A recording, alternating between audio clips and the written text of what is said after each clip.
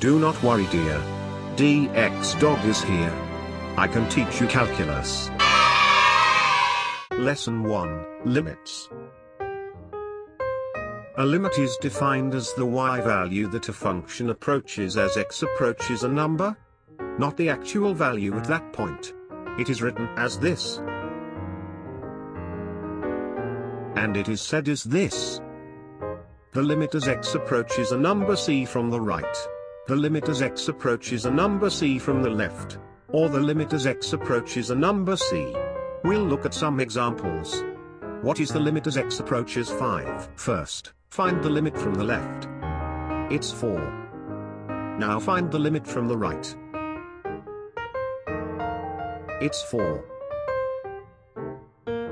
If the limit from the left and the limit from the right are equal, which they are, then the limit as x approaches 5 is 4. Let's spice it up a bit. This one has a removable discontinuity, but it is still solved the same way. Do not get confused. The y value at x equals 5 is 3, but the limit is 4. Let's try another example. The limit from the left is 4. The limit from the right is 7. Uh-oh. They aren't equal.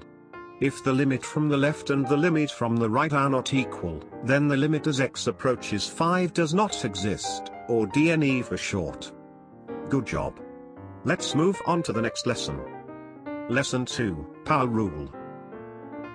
We have two functions, 2x and 5x cubed. When we take the first derivative of 2x, it will equal 2. For 5x cubed, it will equal 15x squared.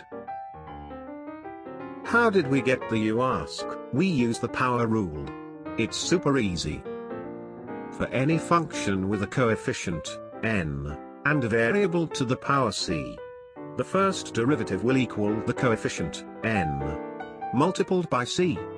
The power of the variable will be subtracted by 1. Let's see how this applies to the function 2x. The coefficient is 2. And the exponent, or power, is 1. It's just invisible.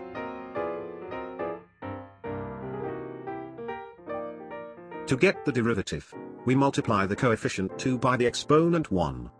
When we subtract 1 from 1, the exponent for the variable becomes 0. That is how we get 2 for the derivative.